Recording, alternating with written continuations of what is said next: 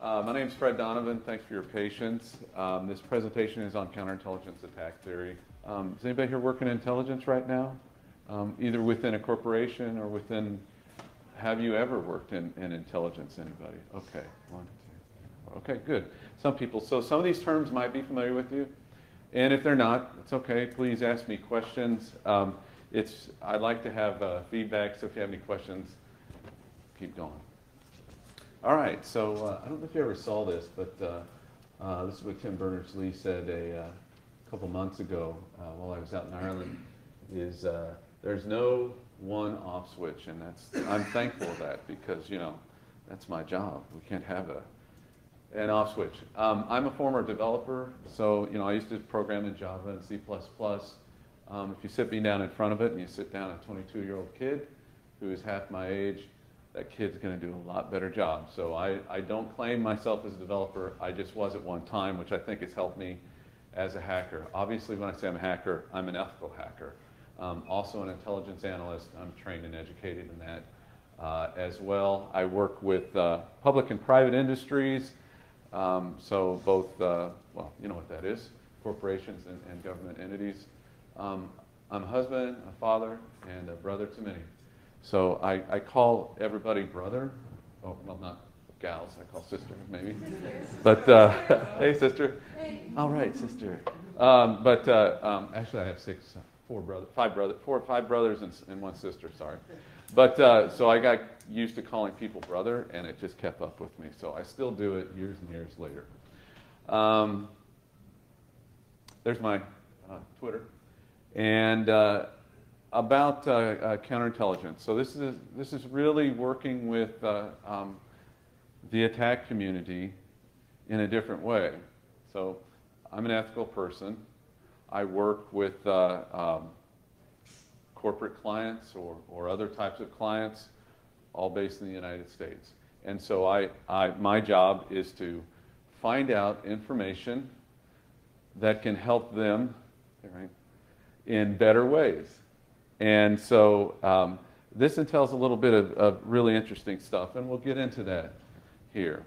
A couple weeks ago, I saw this silly slide. There's several examples of it. It's just, you remember 10 years ago, for you guys that are my age or so, or gals, sisters? You ever see that? It's just the silliest slide, and please never use it because it's a headache. All they're saying, it's kind of like what Michael Howard said today, which is, you know, all the customer sees is dollar signs. Don't use that silly slide. All right, let's get into intelligence. So intelligence, one of the first rules of intelligence is it's about conflict, okay? It's not about being right or wrong. It's not about whose side is good. It's really not even about who you interact with. So if your friends or the people that you talk to on the internet happen to be in an IRC chat session and somebody comes in there and you're like, boom, I know that name, and you start communicating with them, it's not really a wrong thing to do in my perspective, because that's a way of gathering information. Now, of course, on CERC or IRC networks, you know, there's no way to know that that's that person. Okay, you don't really know who you're talking to, but you can kind of feel it out and get an idea. But remember, intelligence is a gathering method. It's about conflict. Okay, so there's three areas of conflict. Right? There's prevention, and these go along with some of the devices and software that we do today. There's prevention, there's detection, and there's defeat. And I've put my definitions here.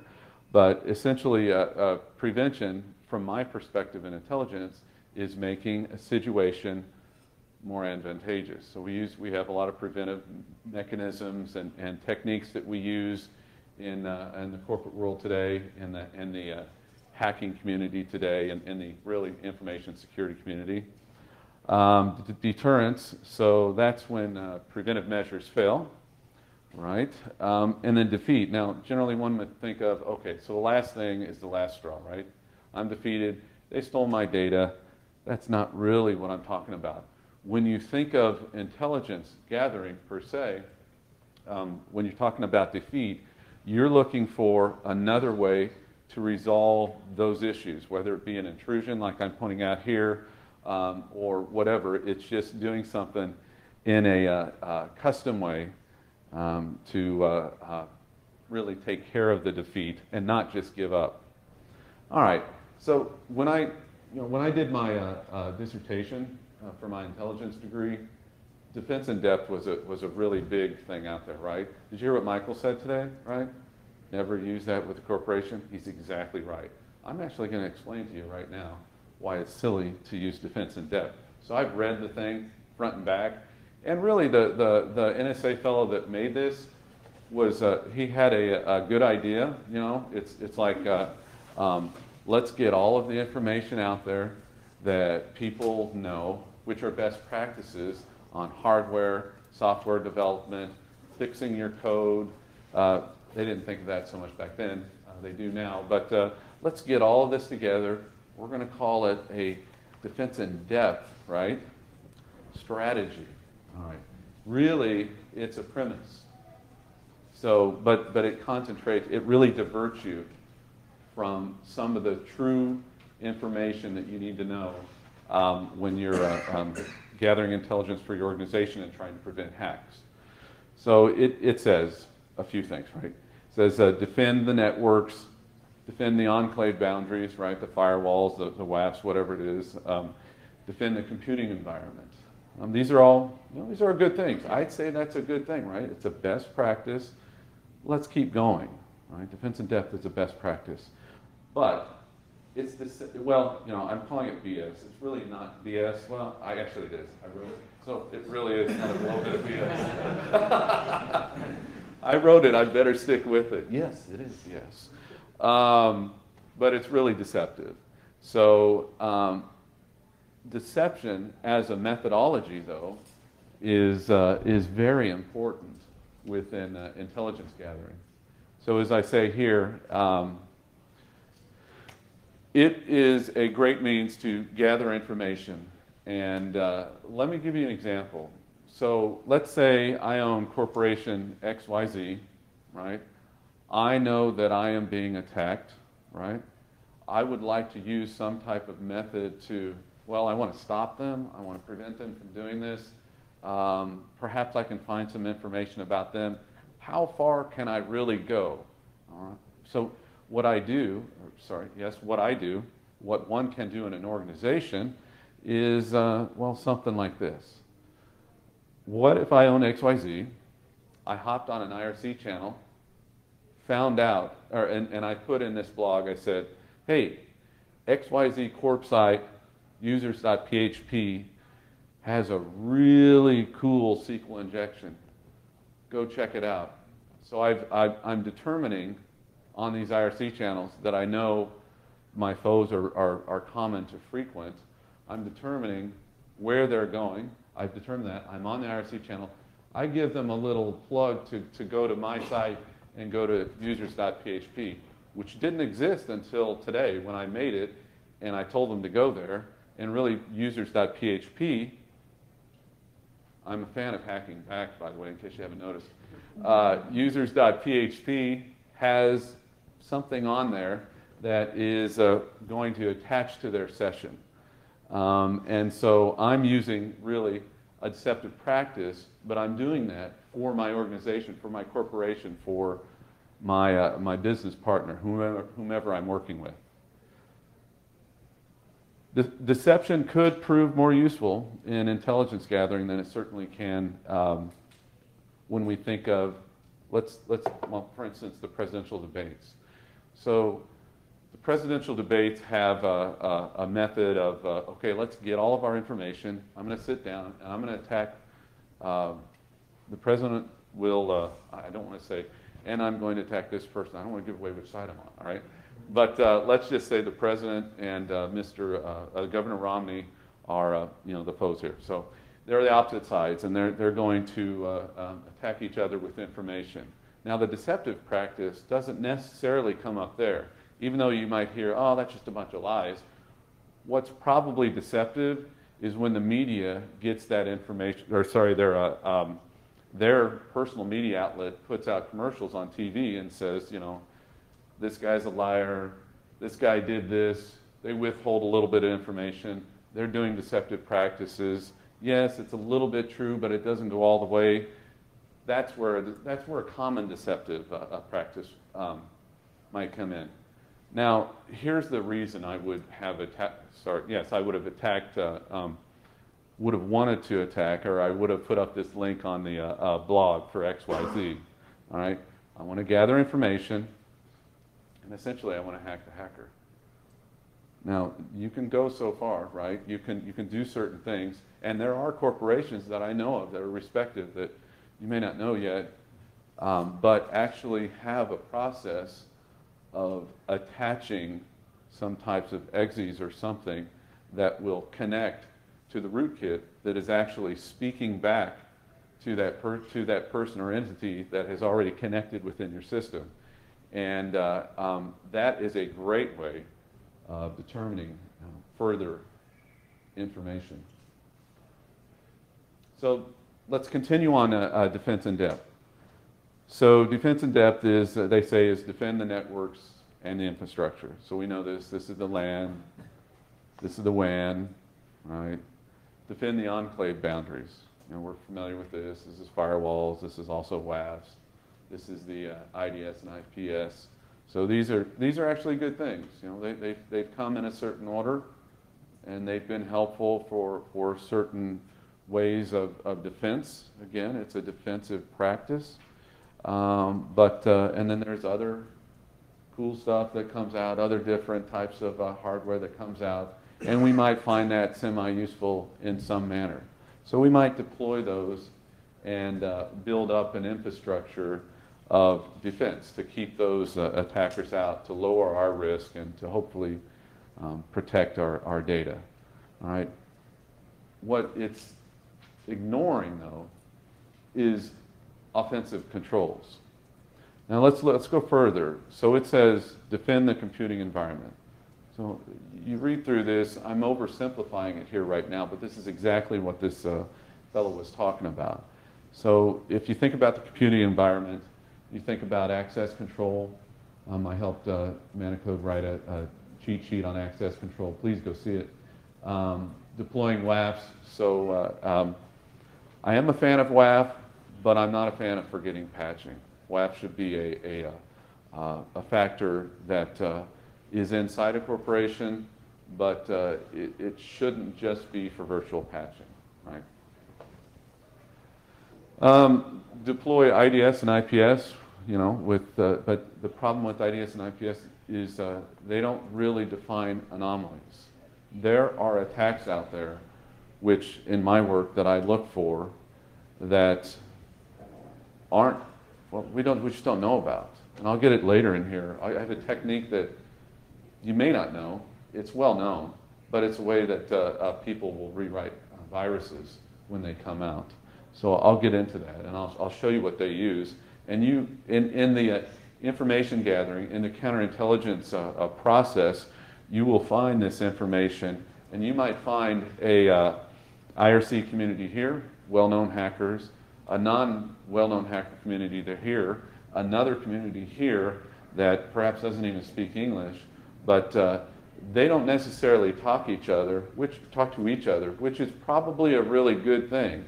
But when you are embedding yourself within all these different communities, what you're going to find out is their processes mixed with their process, mixed with their processes could be a big mess for all of us.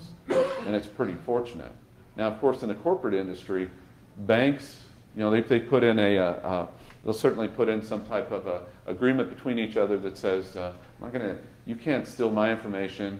I'm not going to steal your information. I don't really want to mess with your customers, but what we need to do is agree that we're all being attacked. So let's get together and let's figure out a way together to protect ourselves. And it's a good thing that yet these hacker communities aren't getting together. Of course, there's the anonymous, right? They probably do some certain things. I'll talk to you really later about what seems to be their goals are. But they're not the ones we have to be afraid of. When you're in a corporate environment, you're probably more afraid about losing your data to state actors. Huh? So, as I said, it's a bunch of other semi-useful hardware that salespeople seem to make up and sell to you. Defense in depth. So it's based on known threats. It's based on things that we already know. If I am deploying my WAF, I can do custom signatures, but before I do my custom signature, I have to get attacked. I have to look at that request object, and I have to write a custom rule that will customize for that XSS attack, for that SQL injection, for whatever. So I need to write custom things, but those, again, are off of known threats. Let's talk about what is right about defense in depth, or what I feel is right about defense in depth.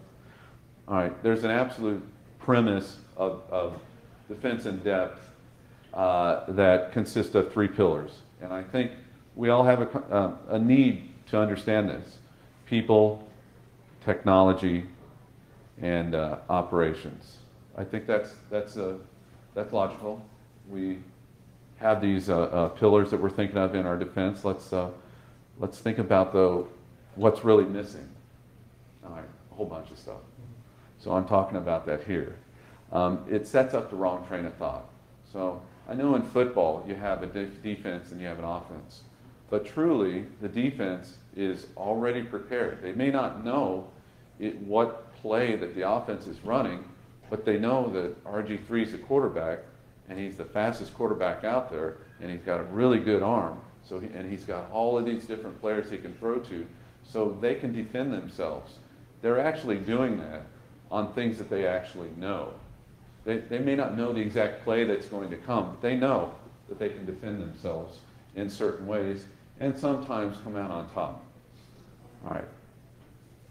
The true problem, I feel, is that defense in depth considers attackers as being the more reliable and the defenders as not, which is a terrible blemish in defense in depth. We have to really put the reliability in our corporations. We have to ensure that we don't give attackers the upper hand, which is really what's happening here. We're saying we're going to be attacked. It's a fact of life. Let's just figure out another way to defend it. What I'm saying in counterintelligence instead is, let's go out, let's search the communities, let's search, let's do some information gathering, and let's find out what those attacks are that are 0 days being made right now before the corporation actually has it used against them. What we're doing is we're locating information and we're putting those puzzle pieces together so that we can better rely on ourselves than the attacker. Excuse me. So as I said, defense inherently disregards offense. I hope most of you Americans in here and understood the football analogy. If you don't, please talk to me later. Point 1, all right. With defense in depth, my point is we need to put reliability in offensive capabilities. Now there are certainly boundaries that you have to know of that you can't cross. Hacking back, certainly 2 cool words when you put them together, but there could be issues with government or other organizations that you deal with, and certainly where you're hacking into. Now, why is it, if anybody wants to answer this, why is it that we might have trouble locating a hacker who has performed an attack on us? Just give me, there could be a couple different reasons. Anybody? Attribution is difficult. IP address could be anything. That's a great point. Camouflage. Yes, that's another great point. And you know, if you can take these camouflage, these IP anomaly types of things into your capability, what you're going to do is you're going to find ways where you can also circle the world via IP address. Boom, boom, boom, boom, boom, boom, boom, boom, boom. You're going to find ways where you can enter Tor out of different, or Janus VM, or whatever it is, from a different perspective than just your own IP address. Because obviously what corporations, when they go out, everybody sitting in there is essentially going out one IP address, right? So if you're going to perform these capabilities, you don't want to do it from your own IP address, right? They're not going to do it from their IP address when they hack you. You don't want to do the same thing, or you want to follow that actually legitimate, logical step that they've done. People. So they said that people is one of the pillars. Senior level commitment is what they say. I mean, frankly, and I've worked with many organizations the past 20 years and many multinational corporations, and senior level commitment has really not been that great. There are some. I mean, I heard somebody today talk. Relic talked about. This fellow that he was talking to was CIO of a company, and you probably went to it, some of you did, I recognize your faces, and this guy said, Dave, how long does it take to get information? He says, 3 weeks. He's like, no, I want it in 1 hour. That's great. And then, of course, of all people, of course, Dave's going to achieve that, and he did that in a matter of months, but the thing about senior level commitment is, don't tell me what your organization, don't raise your hand. Yeah, mine sucks. But it's true, pretty much across the level, it's not that great. So, good luck. The next thing is, people should have a good understanding of the perceived threat. Frankly, we really don't. I mean, I know John Stevens does a great, I don't know if you've ever seen John Stevens' presentation on threat modeling. Mm-hmm. He's a guy from DC, right? He's awesome. I forget what that dude was from Microsoft that invented and actually coined the term threat modeling. But anyway, John Stevens does a great example of how to do threat modeling. I saw it 4 years ago, actually, at the last New York OWASP. It's still valid. It's a great way to understand threats in your organization. But frankly, small businesses will never do that. Medium businesses and large businesses have real trouble understanding their perceived threats. So it's likely not going to happen. Then there's a commitment. So you have to have a commitment of resources, and of course we're talking about money generally there. You have to train your people, and personal accountability. Well, this is a great starting point for organizations. I think you definitely you could find this valuable. Here's some issues though. Now, you can get resources, and it's very difficult still in even today's world for multinational billion-dollar companies to commit the right amount of resources, whatever they are. People maybe are resources as well, but certainly the budget. There's budget constraints. That's a fail. Training of people. Training really needs to be done by organizations that know how to do training. What I'm saying is, internally, you can give yourself you can have an internal expert on software development and secure code writing, and she or he can present training, but it's probably not going to come across in the best manner. If you're going to do that, by the way, outsource it. And then personal accountability. Unfortunately, in most corporations, this is a fail as well, because a lot of people generally are looking for a higher paying job. You don't necessarily want to stay with your job.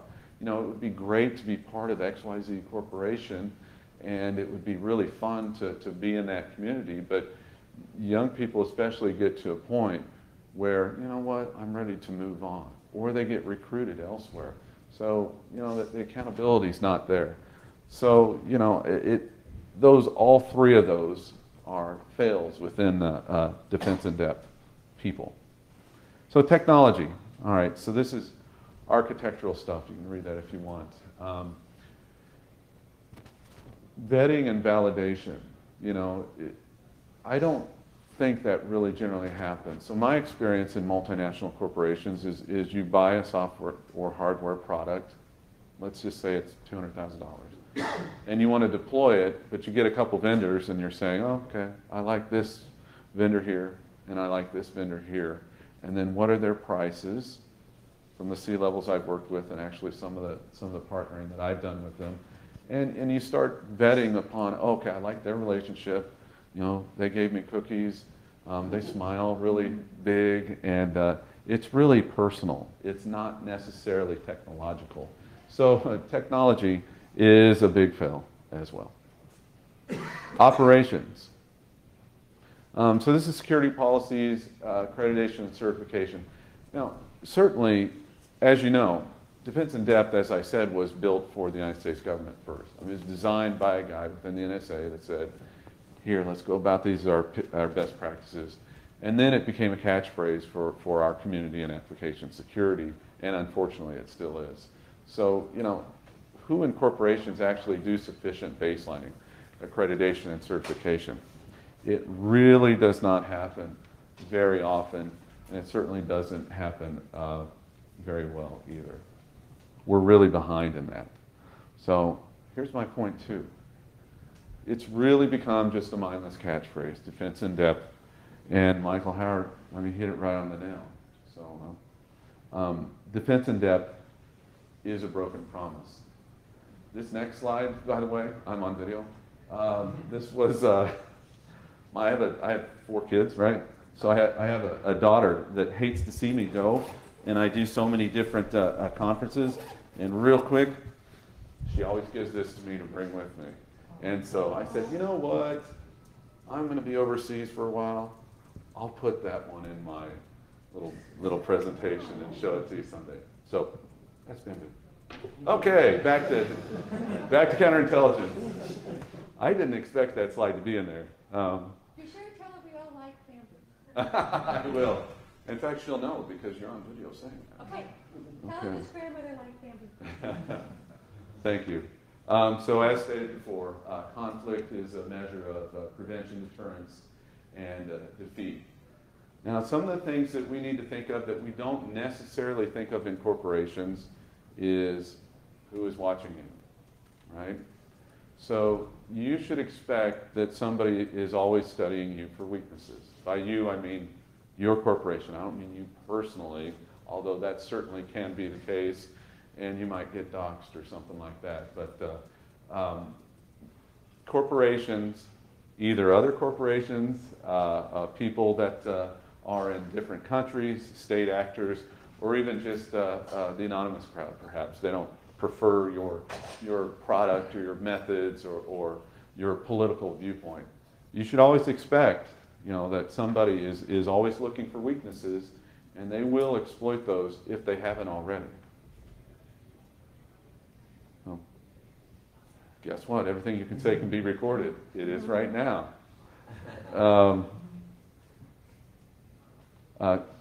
For anybody that knows this one, loose lips sink ships. So here's the basic rule of strategic conflict.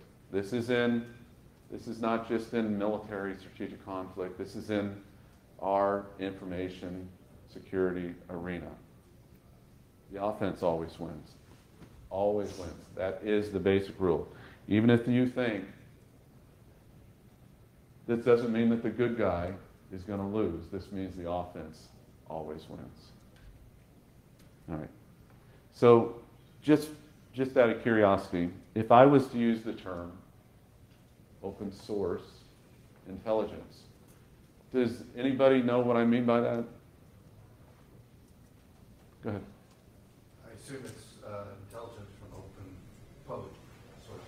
Very good. Yeah, so that's a great example. So if, here's a great example, if I may say so myself. Let's say I had somebody over in some Asian country that we don't have really good relationships with, but they own a lot of our property here in the United States, but will remain nameless. Okay, let's say they found a book about a missile, right? That book itself is open source intelligence. Actually, the AppSecUSA thing that you've got right there, that's open source intelligence. So you can kind of scroll through that and find out information you may have not known. It's not necessarily in the public domain yet, at least for this one. But that is an excellent example. And please remember that, because I'm going to come back to that. So what is said is not as important as who said it. So that's why I used the example I just used. Human intelligence, all right? So this is dealing with the illicit networks, commercial espionage, remember that's hearsay.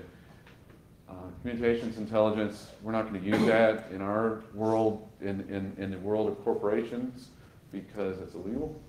But that's wiretapping and things like that, so we won't be using that. And then cyber collections. So when I talk of intelligence, or when you hear the word intelligence, think about these 4 different types of intelligence. I think it's also important for you and your corporations to hack yourselves. I think it's very important that you know what your weaknesses are, you know what your strengths are. I think it's extremely important to do that. Now, from an intelligence perspective, from gathering information, there are, I don't expect you to read these right now, but there is a difference in data and information. So data are the observations we get. So if we use a satellite, we get information that way. If I hear you talking, if I look at that open source information, or the open source information is data contained in there. And then information is actually the organized set of that information. Now what do we get from that? Right? We get knowledge. So knowledge is a combination, really, of data and information. So back to data and information. Oh, by the way, these slides will be available. If I've gone through them too quickly, please don't worry about that. They'll be available for you. Data, though, we have to remember, is unprocessed fact or fiction. Information is validated data. And there is a distinction that I need to point out. So if I was to say rhetoric, actually, did anybody go to that panel that we had a couple days ago? Somebody told me that, we've heard the rhetoric from that side, and I said, I've heard the propaganda from that side. I've actually defined these here, so if you went, I'm glad you came back here. So actually, true rhetoric makes clear intentions. And for the person hearing, they have an understanding of what you're trying to get across. So it motivates them. Manipulative rhetoric is actually propaganda because it's intentionally dishonest with the hearers.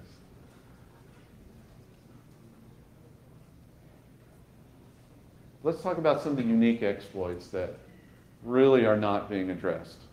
I'm not going to tell you all of the really cool things, right? But I'm going to tell you a couple maybe that you're not familiar with. And one I wanted to talk with is a variant of a virus. We saw this with NIMBA. We saw this with a lot of different viruses. So what happens is there's a virus that gets out there, and the very efficient AV vendors will find a way to block these viruses or get the signatures or do things to prevent malicious activity happening to you. What the communities, what you'll find in the communities that they're doing is up here. They'll take apart that virus. They'll use there's some websites that are out there that they can do this to. They'll take apart a virus. They'll separate it into 100 to 500 different exes. They'll see where the signatures are, and they'll replace the signatures with different data. So this is going to disguise that. They're going to recompile that, and now you have another version of a worm that's out there. This is something that actually happens very frequently, and this is why when you see your list of, you go on whatever advisory it is, and you see, here's the worm. and you see all these different variants, that's because these guys have done this.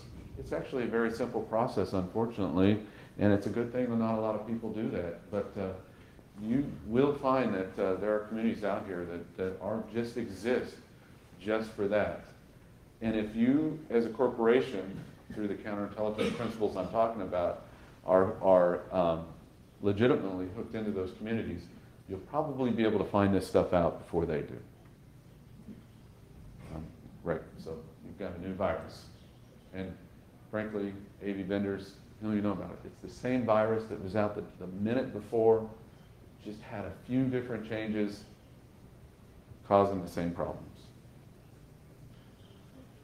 So you need to find puzzle pieces, and that's what I'm talking about, cyber intelligence. You're using it to do just that. So why do we fail at defense in depth? Well, information on attacks comes from secondary sources, right? You can't really find that necessarily reliable. There's too much subjectivity in the way that you collect information. We don't all do things the same way. And then sometimes, even on an individual basis, we don't do them as efficiently as we should. And really, our infrastructures are just too big. Whether you're on the cloud, whether you're internal, there's just too big of a defensive boundary, an enclave to take care of. Applications for defense themselves aren't even truly vetted. Corporations are buying things, buying really legitimate vendors' tools that haven't been vetted appropriately for their own industry or even for their own corporation. So on counterintelligence, really there's no good formal definition in any arena on counterintelligence. But let me just say, it's not a defensive mechanism, but it's a proactive mechanism. So it is used to help eliminate threats before they actually happen to you. It's used to find out that information and do something before you're actually affected by it. And it might very well actually include covert actions in a corporation. It's not necessarily going to include covert actions like we might think of that girls program, covert affairs. Yeah, it's nothing like that. I don't mean that. But it's certain, from a corporate perspective, don't do that. But it certainly could. It certainly can on the other side. So hacking's a great form of counterintelligence. So I don't mind saying I'm an ethical hacker. I'm not a bad hacker. The hacking is a great tool that I like to use, and I know some of you out here that also use it. It's restricted, but it's an unrestricted field of expertise. There's so many different ways to do it. And in itself, it is a basic form of counterintelligence that you're actually using today.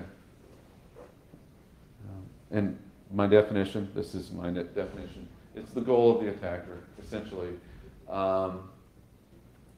Accomplish something without anybody else knowing about it. That's what a covert action is. I thought I'd put that in there in case you wanted to know. So there's some other methods of counterintelligence. I like to call it casual browsing, right? So if you know who who the bad person is that is affecting things to your corporation, you can actually do that method that I talked about, where you bump around on multiple proxies. And by the way, if you go through Tor, it's being sniffed like crazy. But you can bump around through multiple proxies. You can come through different places where you don't know, where they won't know where you're coming from. It's a great thing. Look at that IP address.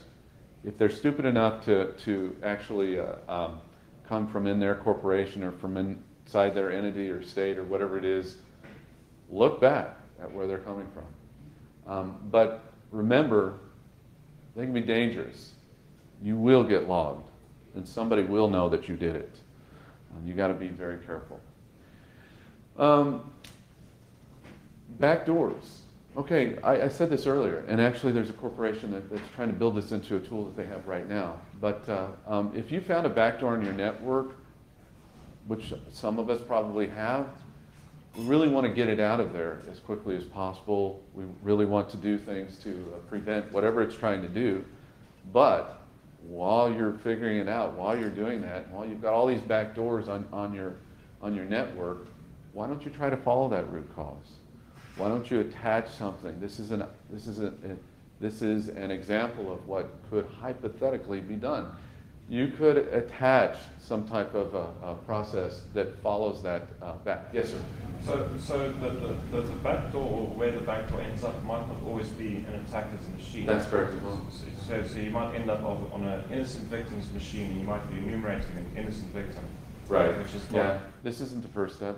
Yeah. So if you're going to hack back, or you're going to casual browse, you definitely want to find out. He's right. That information of where you're going to, because they may have done just the same thing, circled the world several times, jumped on an IP address, and then started hacking you.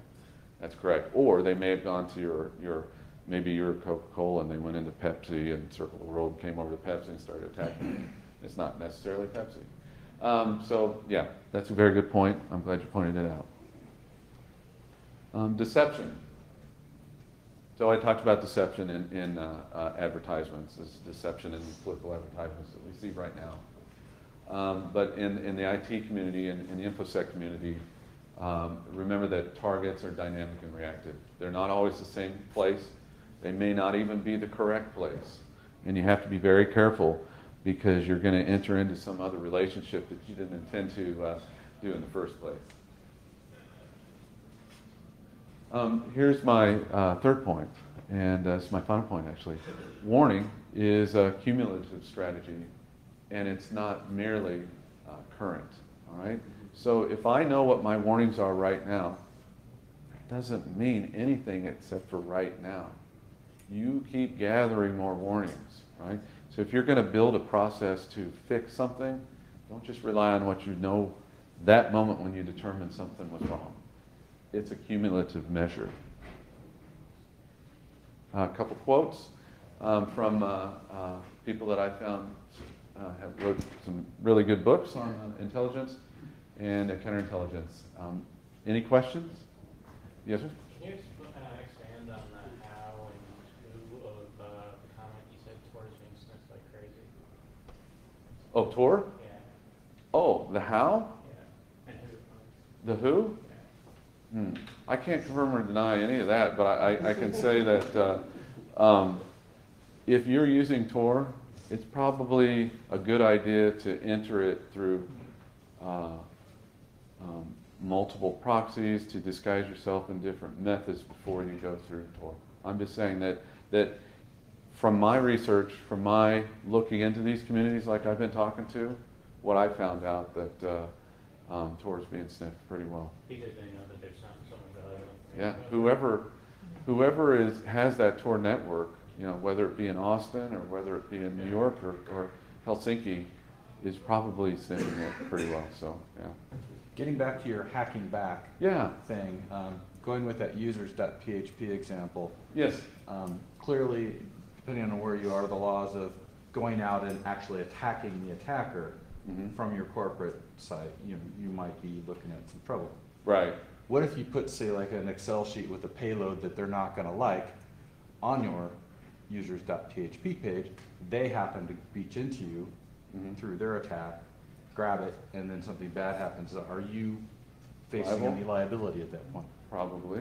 Really? I'll say probably you have some liability.